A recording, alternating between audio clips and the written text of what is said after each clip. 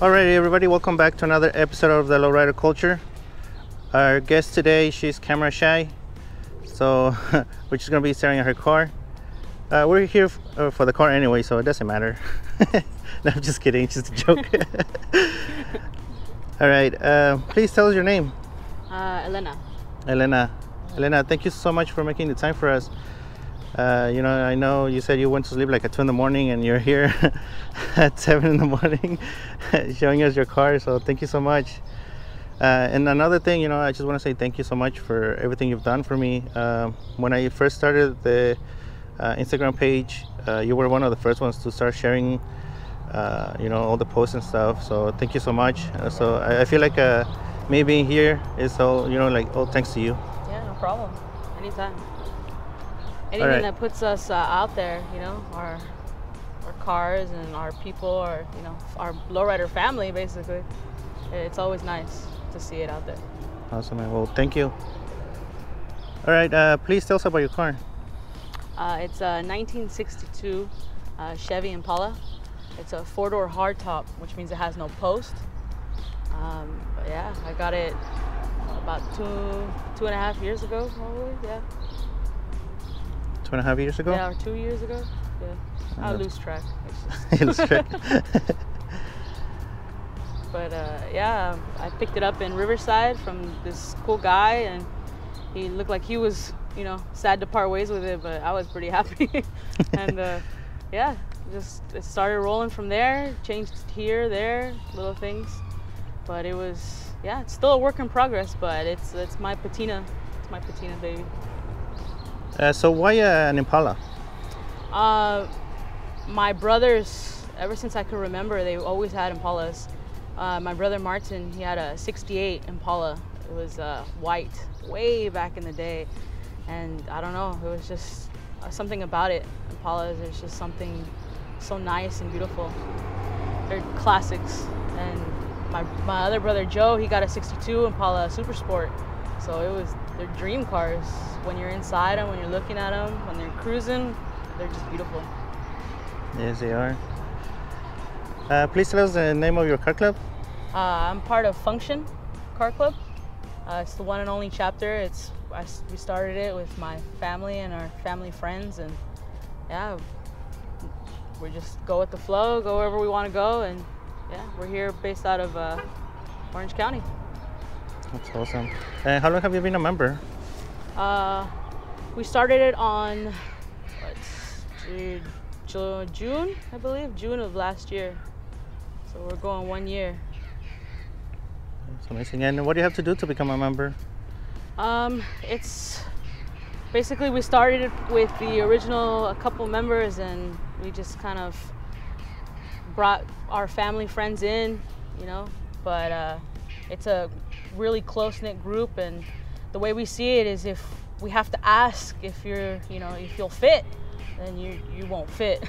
It's more like if we have to think twice, then that's probably not your club, All but right. Whenever we picked our members, we're like, that's a given, let's go. And that's it. Yeah, that's cool. Yeah. So you mentioned that your brothers all have lowriders. Yeah. So is that what got you into the lowrider culture? Definitely. My brothers were always into cars, my older brothers, and ever since then we used to cruise in them. I can remember since I was young, cruising in the back seat, and my brothers just showed me the ways. Music way too loud, hydraulics, scraping everywhere on the floor. It's the way we lived, and it was awesome. So what does the lowrider culture mean to you? Oh, it means everything. I always had an eye for old cars. My first one was a Nova. Oh, technically it was a Jeep, an 87 Jeep, but I trashed that car. Oh. And then I got a Nova, and I really fell in love with old cars, and the Nova's my daily driver, to work and stuff, and I love it. And when I got myself this one, it was all about cruising, showing what you got no matter what you got. Man, that's cool. Yeah. All right, let's talk about your car. Luckily got this car pretty intact. It was missing almost nothing. We just tried to clean up as much as possible and keep everything the way it was. But like I said, luckily we found it and it was pretty complete. It was hardly missing anything. It needed work to the engine. The old engine was bad, so we found a good engine. One of our club members, actually, his name is Marco. His 64 Impala got stolen, and he actually was nice enough to just give me his new motor, the one that was supposed to go in his car. And he just told me, just keep driving your car. That's what it's all about. And that's how we, treat each other in our club. It's like family. And so it hasn't been down since. But yeah, the interior, I did the interior and the headliner, and like I said, work in progress. But yeah, luckily everything was intact and everything was original in the car. Okay, I remember you mentioning something about the bumper, like this one's like 3-piece or something like that? Yeah, so this is a 3-piece bumper. It's original for the year. And they make aftermarket ones that are called California bumpers that don't have it, that it's just one solid piece, but I really wanted to keep it the way it was and hopefully just keep it, like I said, as OG as possible, especially with the patina. Right. So obviously, I mean, I think this happened to me too when I first saw your car. The first thing in my mind was all like, when is she gonna paint it? Yeah, that's the rolling question all the time. No matter where I go, you get 50% of people saying, don't touch it, don't paint it, it's beautiful. And then the other 50% is, okay, but really, when are you gonna paint it? And my answer is always the same. I don't want to paint it. I want to keep it like this as long as possible. Try to preserve its natural state, and just keep a little bit of history, because I mean, people try to mimic the patina look, and sometimes it looks awesome, but in the back of their mind, they know it's not, 100% real. They're just trying to make it look that way. And I don't know, I thought about it a few times, especially when I first bought it, but it just started to grow on me, and I was like, nope, it's gonna stay that way, But there's a couple of things here and there I'd like to fix, but as long as I can keep it looking good, I'm happy. Actually, I love it. I mean, like, now I understand, like, you trying to keep it this way, and it makes more sense to me. I really like the idea of keeping everything original as possible. Yeah, thank you. Yeah, I run into people all the time. They're just saying, keep it that way, and I'm like, yes, that's what I like to hear. But you can't go wrong. It's just roll with what you got. That's it. Can we talk about the inside of the car? I know you mentioned that you did all of the interior, or redid the interior. Mm-hmm. Yep. When we were first trying to get it out, we were actually doing it pretty fast. We were trying to get it to a New Year's Day car show, and we had a very short window. And my brother Joe, he's a master mechanic, and my other brother Martin and my other brother Danny, they all work on cars, so we all just threw our hands in and started working on it as fast as possible, really. I ordered everything online, like the carpet, and I took my seats to one of our friends, like our family friends. He does it out, his garage. And I was like, how fast can you do it? And he said, give me a couple weeks. I was like, perfect. And so we were literally working on this car and everything. We were working on everything at the same time. And that's just the way it was going. It was going down. And that's a really cool story. I really love that. Like you doing the work yourself with your family and friends, man. I love that. Yeah. But yeah, we've gotten help from people here and there. Even one of our friends, his name is Edwin. He owns a 62. He helped us put in the windshield because my original windshield was cracked, and he helped us put it in. I think I paid him in food or beer or something. He didn't want to take any money. He was cool about it. And I mean, that's the kind of people you meet in this culture. They're just great people that you meet. I mean, I've met best friends and friends through this life, and it's amazing. It really is. Awesome. So you also mentioned that the engine. So you guys did everything, all the work, right? You guys worked the interior and the engine. Yep. And I remember seeing some pictures on Instagram, And I remember thinking that probably your car's more reliable than my Honda. Well, it has its days, just like any other car. They all will leave you stranded eventually. That's just the name of the game. But you just gotta roll with it. First thing I did when I bought an old car was invest in AAA with a bunch of tow mileage, because you're gonna use it, trust me. So sometimes it's a gamble when you go far, and sometimes since it's still new to me a little bit, I get weary driving really far. But this one actually made it to Oceanside last year, and it's gonna go to Oceanside again this year. And I mean, you just have to go for it. All right, can you please tell us where we are right now? We're at Larry's Pizza in Fullerton.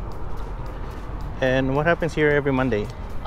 We host or co-host a cruise night, I guess, mini car show.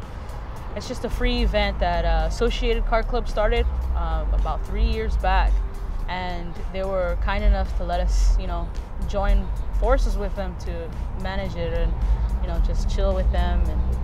And it's it's Funktion and Associated every Monday at Larry's Pizza for just a cruise night. It's a free event, and we just want to make everybody feel comfortable. It's a family-friendly place, and the owner of Larry's Pizza, his name's John. He's a really cool dude, and he supports us, and we want to support him. So we try to come here every single Monday, no matter what, rain or shine, and just have a good time with our friends. Yeah, I mean, I remember coming here for my my first Modelo Monday, and I was well, like you can say I'm shy, so I didn't talk to anybody. So I just came here, took pictures and left.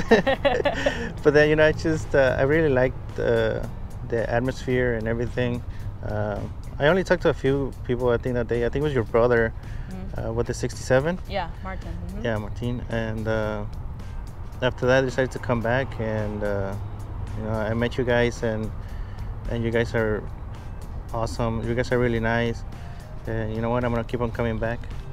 Very cool. Yeah, I remember the first time we saw the pictures, like the day after, that night, and we're like, wait, where's this guy coming from? I don't even remember seeing people take pictures.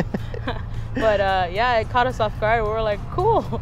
But again, when we see anything like that, it just makes all of us just happy, because we're putting this spot on the map, and that's all we want. We want people to just come here and have a good time, because the way we were treated, the way Associated treated us when we came in, they immediately, like, we knew them for years, and they were just like family. My brothers have known Rick, which is Mad Dog, and Ernie for years. Even my other brother, he knew Angel, which is another member of the club, and they go way back. So we just fit, and we always tell people we're like the same club with two plaques, because we're just so close, and we always ride together in each other's cars, and I don't know, it just fit.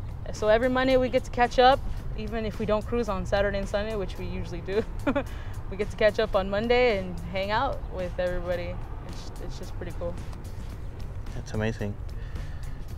So I forgot to ask you about your future plans for the car. I know right now it's like everything's original. Are you planning on putting like bags or hydraulics in it? Yep. The next step is airbags. I gotta redo my door panels, little stuff here and there, but airbags is definitely what I'd like to do. Just more upgrades, front disc brakes, little things like that make the car just smooth. But yeah, just working its way up. But it's a weird feeling, because I don't want to have the car down at all. Like, I don't want it to break down. I don't want it to stop rolling. I literally, even a simple job, I'm like, oh, that means I can't cruise this weekend, Right, yeah. So stuff like that. What about your wheels? Are you planning on getting new wheels, or do you like the original look? I like the original look. I just bought some new hubcaps for it, the original 62 hubcaps, and I thought I was gonna put them on today, but you know, 2 o'clock in the morning, I just couldn't. But yeah, no, my brothers have always been trying to talk me into, you know, 13-inch Danes, and I'm like, it already rubs right now. I can only imagine. I won't leave the speed bump, it'll just get stuck. But yeah, maybe. The good thing about it is we could always switch back and forth, so one day you'll see it with some 13-inch Danes or something like that. It's amazing. Yeah. All right, any shout outs?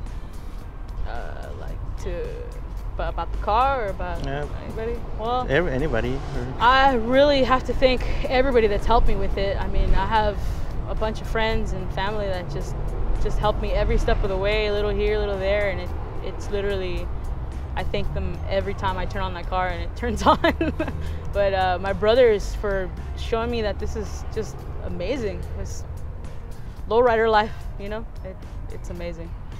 But definitely shout out to Associated for, you know, bringing us in here to Larry's, and so we can kick it every Monday. But yeah, I think that kind of jump-started everything for us, because we started, you know, hitting it full throttle once we started coming out here every Monday, and it was pretty nice.